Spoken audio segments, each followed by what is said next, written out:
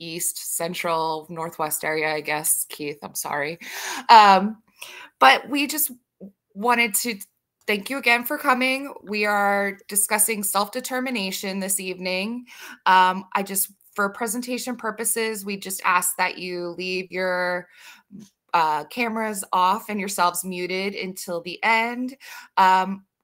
We also will be recording. So if you have any personal questions that you might want to ask specifically to your student, we are going to share some contact information with you. And there I can look at Keith's schools again and get it right. So I stop embarrassing myself.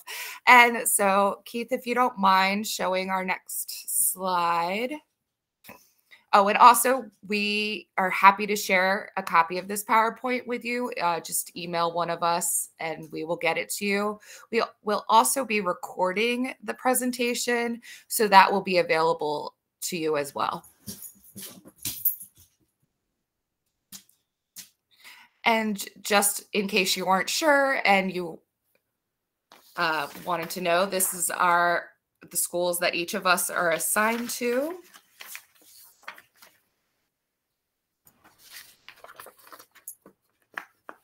Okay, and hello everybody.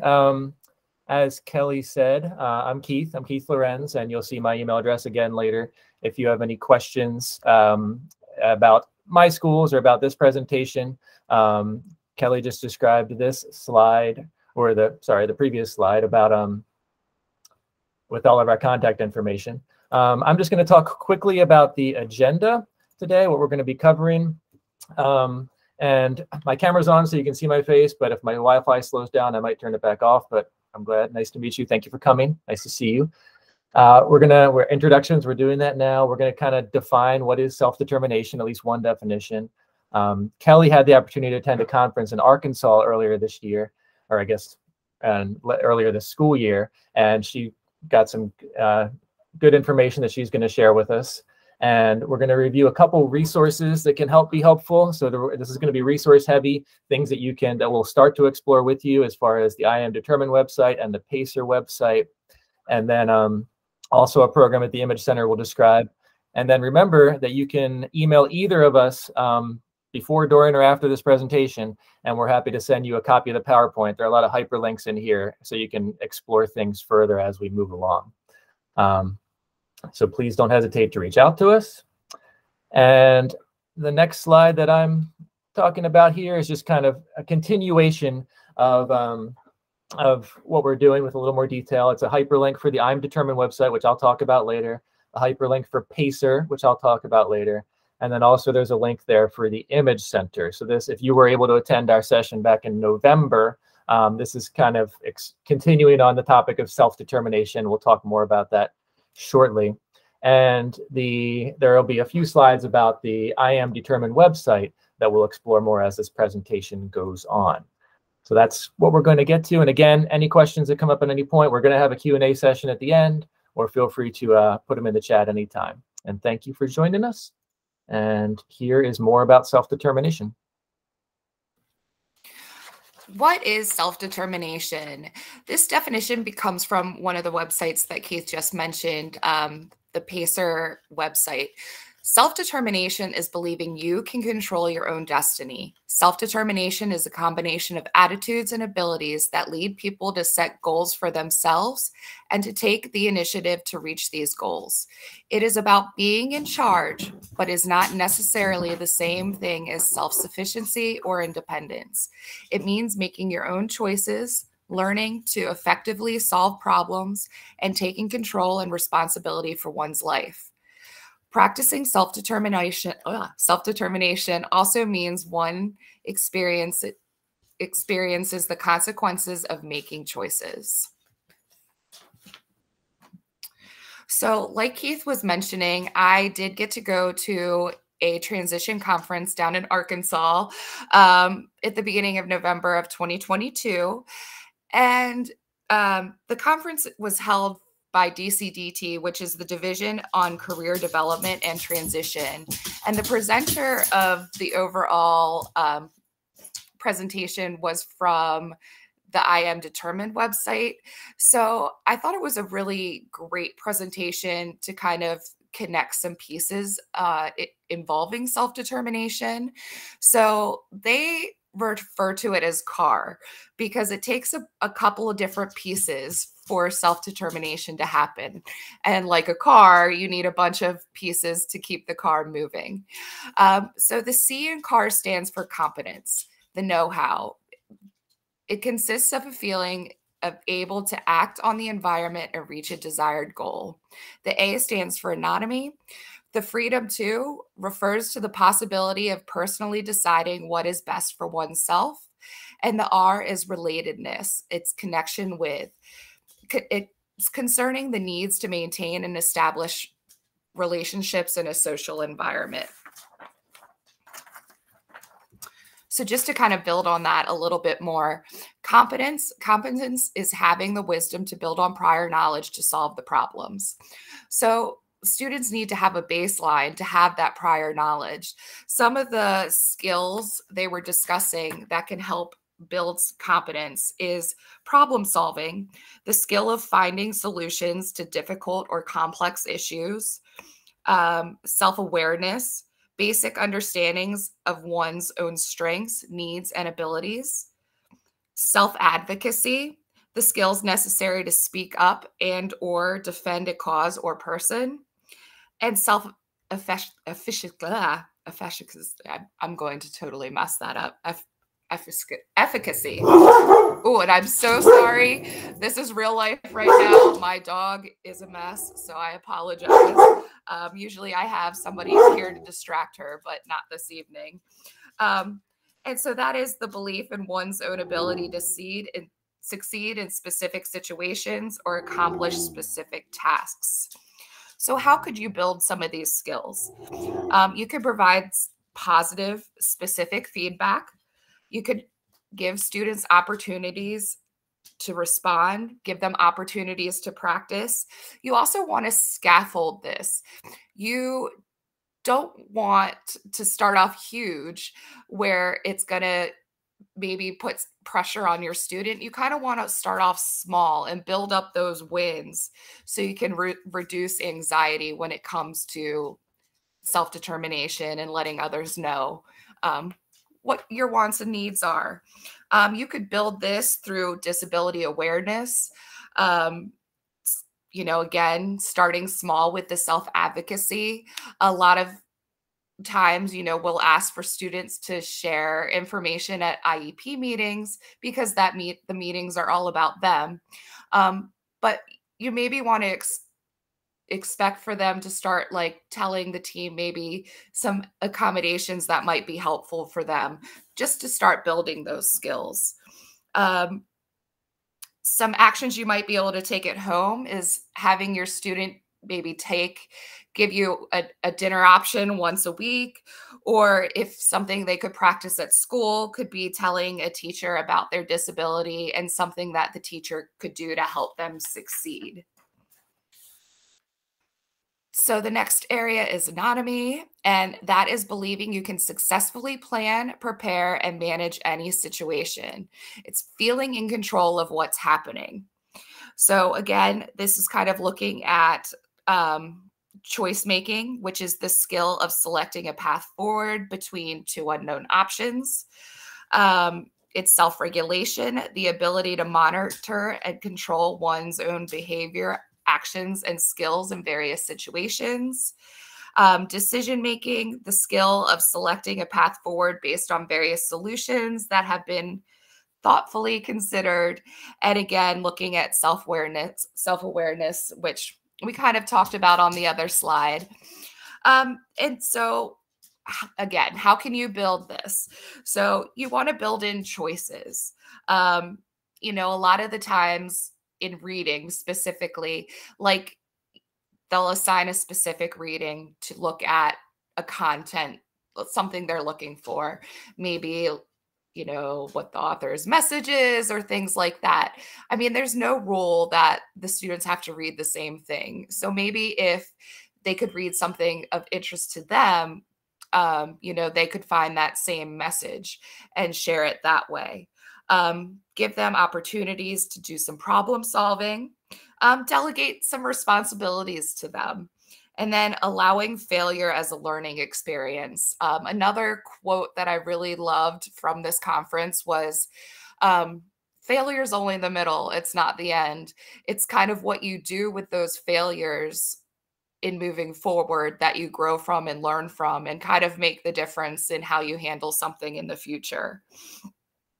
So, again, you could build these through giving them opportunities to practice. Again, saying that failure is not a bad word. It happens to us. It's you learn from those mistakes, and then asking for help. You'll hear it a lot, I'm sure, as students go forward through high school and post-secondary life. But teachers love when students ask questions because they would much rather be able to help a student know what they're doing and get them doing it the right way, and that instead of having them do something completely wrong. And that's also a life skill. When they begin to work, their bosses or supervisors are definitely going to prefer them to ask questions before doing a task they maybe might not understand. So some practicing also for this at home, maybe letting them decide when to complete chores. I know for my parents and I, we had some fights back in the day about when I completed things, but maybe we could have avoided those situations if like I had more of a say in what time I did it, or, I don't know, but that's kind of the concept. In school, as they get older, you could help them, let them select classes, especially looking at classes that might match with their career plans in the future. And then maybe also looking at ways they could demonstrate their understanding. Instead of maybe just doing a written assignment, they could write a poem or do a rap or something that's more them, where they still get their point across. And then lastly, the R is relatedness. And that's a sense of belonging, feeling at home within your community while building supportive relationships to share your strengths. And we've gone over most of these except for the goal setting and attainment, which is the ability to develop a goal, plan for implementation, and measure success. So you want to give them opportunities for practice and be included. So there might be a chess club or something of that already exists at your school, and your student wants to join chess, but is like nervous and wants to start a chess club with maybe just their friends. Getting them to join together and build those skills and, build that relationship from the common knowledge, building those peer relationships, kind of knowing about their disability awareness.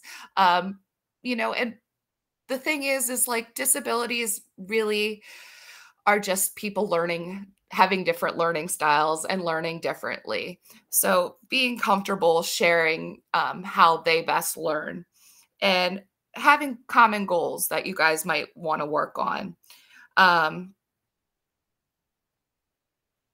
You want your student to obviously be aware of their strengths and goals, that they're not defined by their disability, and just, again, give lots of time to practice. And of course, the examples for this are joining a community group based on interests, maybe like a basketball team or something out in your community, or at school, joining a club or the sports team, or just an activity that the students have some common interests in. I just thought this was really good information to share, gave me a lot to think about in self-determination. So I appreciate you listening to this part of the presentation about, some of the components on building self-determination. Keith is going to start going through some of those website resources we discussed in the beginning. All right. Hello again. Excuse me. So this website, and again, email us if you'd like a copy of this presentation. This link is on there. I won't take your time by going there now, but this is a little screenshot you'll see. You can filter it. It's a pretty user-friendly website. You can filter it by the resource format, whether it's just different things that can help as far as self-determination goes, and resource type, whether it's a video or a paper format or a digital format. Grade level, I know a lot of the folks on this call are middle schoolers or parents of middle schoolers, so you can filter it by grade level. Audience, some of the things are for educators, some of the things on this website are for families, some for students, and I'll give you some examples in a minute. And then topic, there are lots of good topics, and I picked some to share with you here. Opportunities to practice self-determination, self-awareness. We can all benefit from self-awareness. Self-advocacy, of course, we've heard that before, advocating for yourself, speaking your needs. Goal setting, we can all benefit from setting goals. And then decision-making skills and more. There's more resources on there, but I wanted to just highlight those as things that I thought might benefit the audience today. And if you don't mind, I'm going to play a quick video that, just a 2-minute video or so, that touches on these resources. The I'm Determined project has put a great deal of time into working with parents, educators, and students to create easy-to-use tools. These tools help youth to develop components of self-determination and use them in their everyday lives. The one-pager, Good Day Plan, and Goal Plan are 3 of our most familiar tools. Let's look at each one. The one-pager is a simple tool that provides important information about your child to an unfamiliar person. It outlines 4 categories: strengths, preferences, interests, and needs in a visual way that fits on one piece of paper. As a parent, you can help your child identify and express these categories and consider people and places to share. The one-pager helps to clarify an individual's profile and assist with transition into new environments. The Good Day Plan helps your child identify factors associated with a good day. It allows your child and those working with your child to look at the day and consider routines and structures that assist in making days good. The Good Day Plan is split into 4 columns. Good Day, which answers the question, what happens on a good day? Now, which answers the question, does it happen now? Action, which answers the question, what needs to happen to make it a good day? And Support, which answers the question, who can help me? Initially, most parents find themselves showing up in the support column, but as children build their self-determination skills, they start to identify broader networks of support that will assist them in being successful. The I'm Determined Goal Plan is a visual representation of the steps needed to accomplish an identified goal. As a graphic organizer, it provides short-term steps and attainment outcomes around a common goal. Parents play a huge role in helping their children reach their goals by thinking alongside their youth and defining the steps to accomplish the goals. These tools are available in many formats, including paper templates, iOS apps, and web apps. They are available for free on our website, and you can use them, change them, and personalize them for your child to use as they need. These 3 tools are just a few strategies that you can use as a parent to help your child become more self-determined. Just keep this in mind. The goal of these tools is not to have them carrying around the sheets of paper wherever they go. The goal is that the skills become internalized, so that when your child comes to challenge, they have strategies and a network of support that they can use to be successful.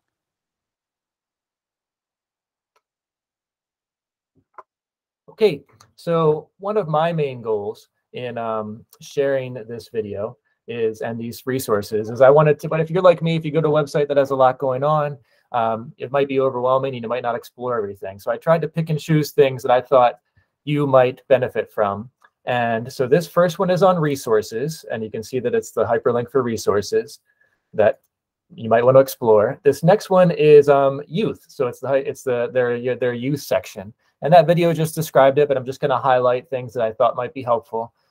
First, we have this one pager, which they just described as far as getting to know what's important. And you can click on that and explore it more in the website. You can do that right now, or you can I can also email us and I'll send you this PowerPoint. The Good Day Plan. We could all use a plan to have a good day, and especially adolescents can benefit from learning how to make their day better. So there's that. And then goal plans. Like I said earlier, we can all benefit from setting goals and knowing how to set goals. Sometimes, especially when the younger folks don't know how to set goals or what is a good goal or what that looks like. So this kind of helps to guide that conversation, guide that process. So take a look at those. Email us if you have any questions. Check in with your transition facilitator, your school, if you have any questions. The next site is families. So same website, but the family section.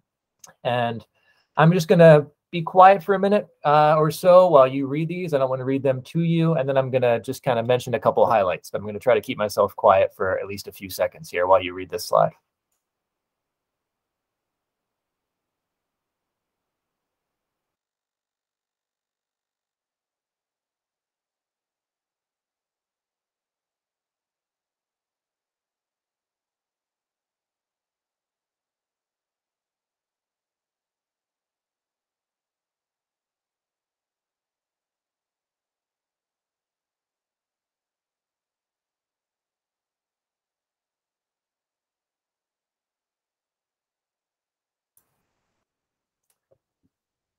And my apologies if I'm interrupting your reading. I just don't want to keep you too much from dinner. If I'm keeping you from dinner, hopefully you're having dinner right now anyway. But critical decision points is one thing. And Kelly and I, when we were talking about this presentation, Kelly pointed out, and I agreed, that the first couple of sentences here are pretty useful as far as goal setting. Parents and caregivers have certain goals in mind when their children go to school. And sometimes those goals aren't aligned, and sometimes we don't know what the goals are. So it's good to have conversations about that and talk through it. And regardless of whether children have disabilities or not, all parents want them to learn, explore, and experience as much as they possibly can. And so do we as transition facilitators. So I won't belabor this point, but here's the link for the family section that I'd encourage you to check out, and also email us for the PowerPoint. And I'm going to hand it over to Kelly in a minute, and I love the title of her next slide, and she will describe where we're going from here.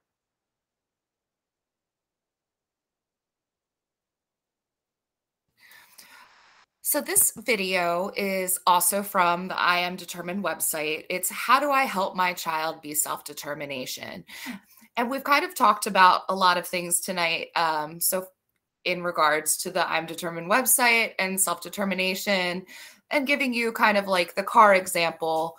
But I think that it's really important as a family unit to kind of look at how you can help your build determination at home, because it's just, again, something that you can practice really all the time in lots of different settings. So more self-determination is never a bad thing. So Keith, do you mind starting our video? As we continue along the pathway to success, we now look at how you can help your child be self-determined. Having self-determination is a good thing for every individual, but it's often hard to know how to build the skills that make up self-determination. One simple way to think about it is to consider how many opportunities your child has had to practice an idea or skill. Chambers, 2007, says that youth and adults with disabilities are less self-determined than their non-disabled peers, due mainly to fewer opportunities to make choices and express preferences across their daily lives. To visually represent this, let's replace opportunity with the word allowed. Student A is allowed to share his opinion, make choices, share his preferences, and act in ways that use his strengths and talents. Student B, while capable of contributing ideas, isn't allowed or given opportunities in his day to share his opinion, make personal choices, or share preferences and strengths with others, and instead is told what and how to be by other people. Who is more likely to be self-determined, student A or student B? You're right, student A. Why? Because he or she has more chances, more opportunity to speak up and tell others what it is that he or she would like to have happen in their lives. Now that we understand that self-determination grows when students have opportunities, we need to think about the everyday places where youth have potential opportunities. 3 main places come to mind: home, school, and community. Let's look at each of these separately and generate some ideas about opportunities students have at home, school, and in the community.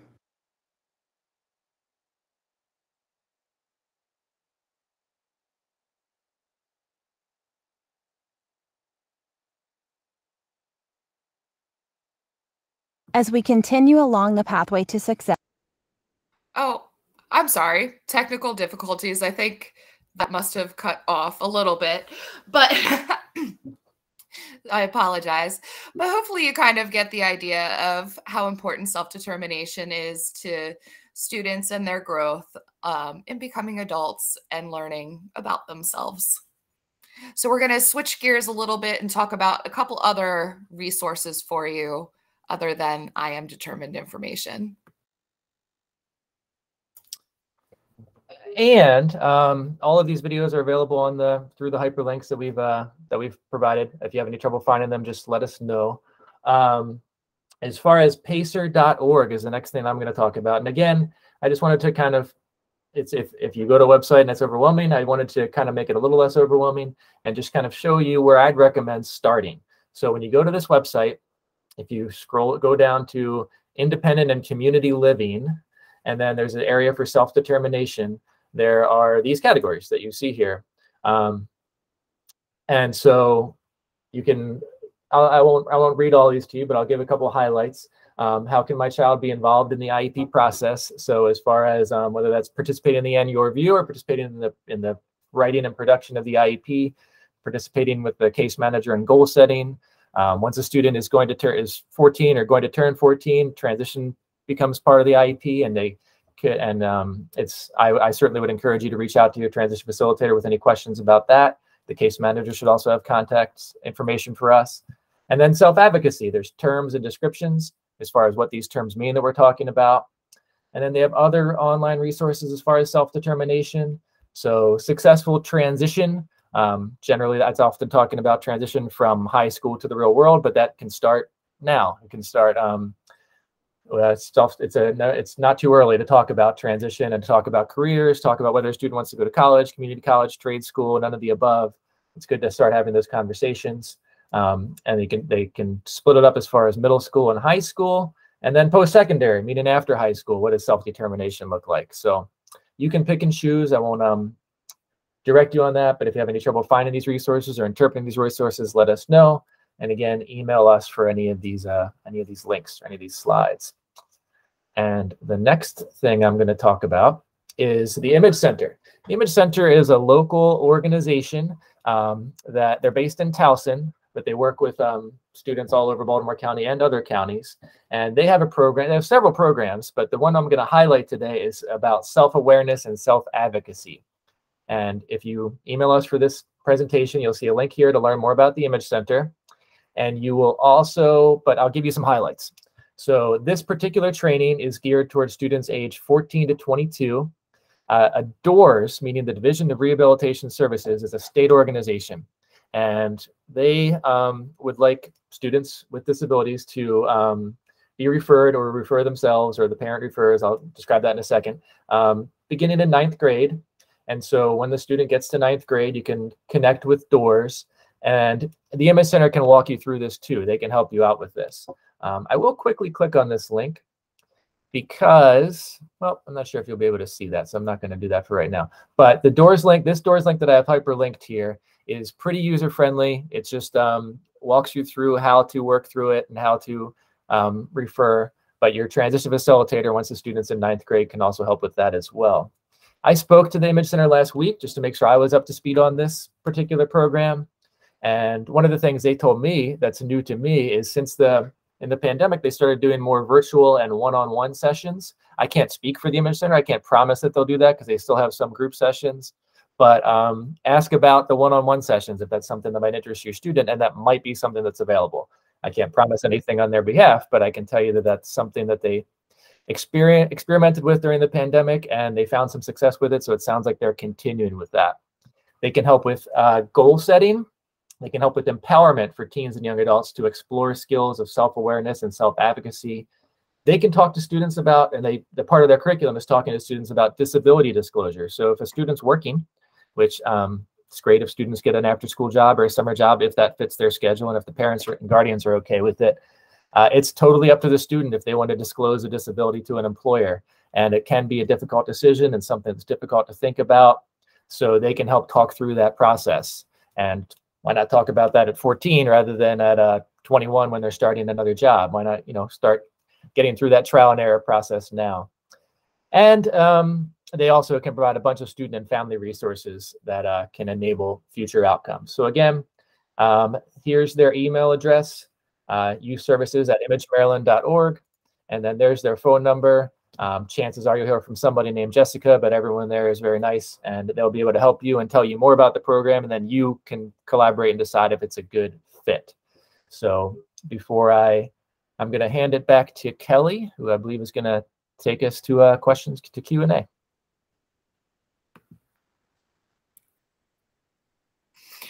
So again, we just really want to thank you for joining us tonight. And hopefully we gave you some insights into self-determination.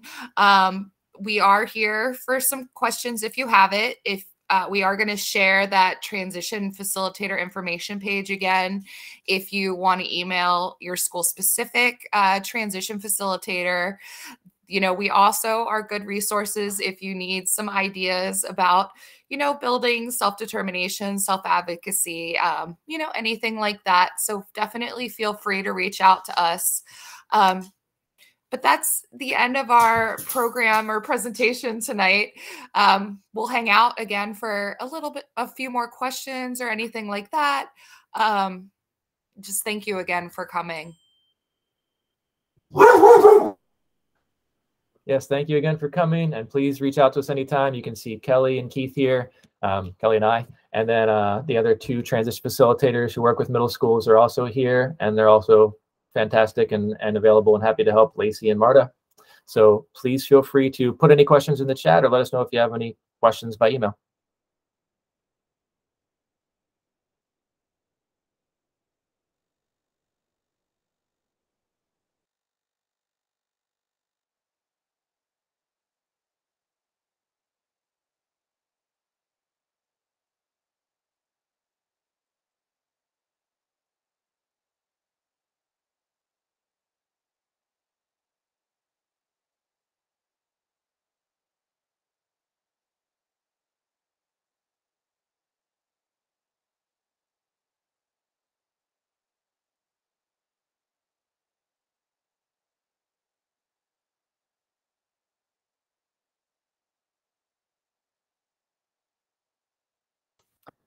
Hello, Miss Sylvia Marroquin. I believe you have a question. I do. Hi, good evening. I'm sorry I was late to the meeting, so I missed it. Is there any way I can listen to the recorded? There will be a recording. We have a website now where we can start putting these recordings. Sometimes we have to wait for that to work through the county system before it can be posted. So if you want to get it sooner than later, I might be able to get authorized to send it to you sooner than that. So feel free to email me. But send one of us an email and let us know that you want the recording, and we can get it to you. And so I'll put our email addresses in the chat just in case you didn't get them earlier. But Kelly's is already there, I believe, but I'll put my email address in here too. Okay. My question would have been, if my son is not in the Canesville area for high school, he's assigned to Lansdowne, I think. We're new to the neighborhood. If I want to apply to that other school, how do I do that? Or if they go just strictly with the address? Well, that is going to be outside of my area of expertise. Kelly, you can feel free to jump in, but we are more talking about sort of the transition from school to the real world, meaning like from now until high school until the real world. And so as far as transition from middle school to high school, I would usually refer you to the guidance counselor as more of an expert in that. But Kelly, anything to add to that? Unfortunately, I don't. I'm so sorry. This is Marta. I'm the transition facilitator for the area that you're looking at. Typically, what grade is your child in? He's an 8th grader now in Arbutus Middle School. Okay, if he's in 8th grade right now, the magnet program closed their applications in November. We had done some information about that. Typically, they're going to base that on your address. If there is a process to be able to request something else, but you would need to reach out to the school to find out. Okay, I will. Thank you so much. You're welcome.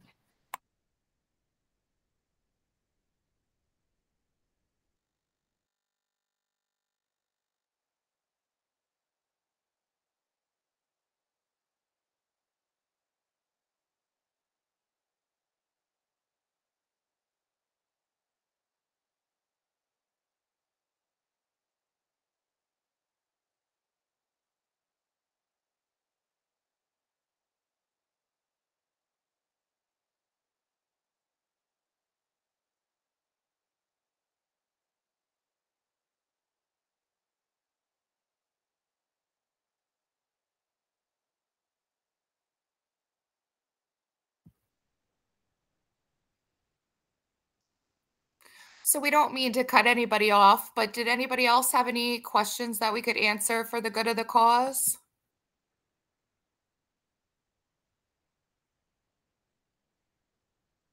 Thank you. Have a great evening. Thank you. You too. Thank you. Have a good night. Thank you. You as well. Thank you. Good night. Thank you.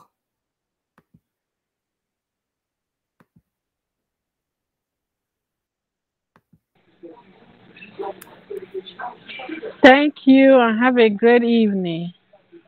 Thank you. You too.